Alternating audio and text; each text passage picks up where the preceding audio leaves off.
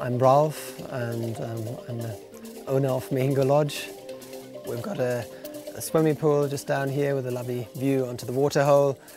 All the rooms are very scattered, so each room has got its own view and its own privacy. Each structure has got a big tent. It's 6 by 4 meters big. It's got an entrance area and a passage leading to a round bathroom.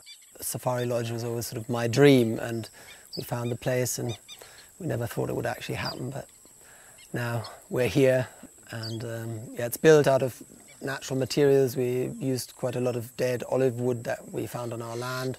The thatching is natural grass from around the area, and we try to use as much sustainable wood as possible. So most of the wood for the floorboards and things like that is actually from plantations, so it's not cutting down indigenous primary rainforest. We wanted to do it properly, so we wanted it to be a nice, stylish place, and we wanted it to be environmentally friendly. We wanted it to be sustainable, but also make financial sense. So it was only natural that we sort of did solar water heating and solar electricity. And when it rains, all the water goes down into this little natural valley in the rocks, and then at the bottom we built a dam. Sometimes there are huge downpours of up to 15 centimeters at a go, which is about this much, and that will come down within 20 minutes or so. This supplies water for all the rooms, for the kitchen, when we have to refill the swimming pool. Inside the park you can do various things, from different game drives. There are 3-4 different options of game drives with viewpoints. You can do a boat trip on the lake. You can do an early morning game walk where you've got a big chance of seeing hyenas on foot, which is quite unique for Uganda. And we have plans to do a wildlife project, and it will first focus on hyenas and leopards, and trying to conserve them and compensate farmers around the areas to stop them poisoning leopard and hyena. Generally, Uganda is a very investor-friendly country, and the people are very friendly here. That's why there are quite a lot of people that just get stuck in Uganda. My name's Kate, I'm 27, I live in Uganda.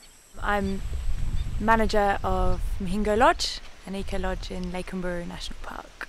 And I wanted to do something else while I was out here, and not just the hospitality side of running a lodge. And I thought also, I really believe it's very important, if you're going to call yourself an eco lodge, to give something back to the community and to be responsible about doing that.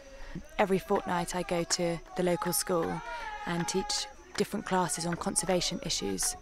And every week I go and spend 2 hours teaching the adults in the village basic literacy, reading and writing, both in their own language and in English.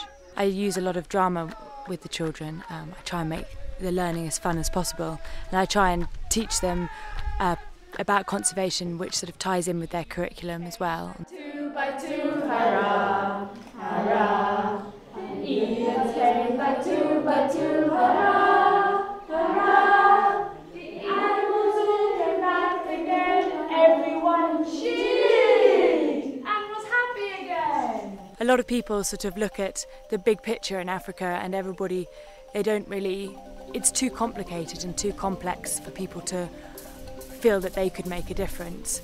And I really believe that if everybody does something small, then the difference can be huge at the end of the day. But if everybody shies away from it because it's too big, then we're not going to get anywhere.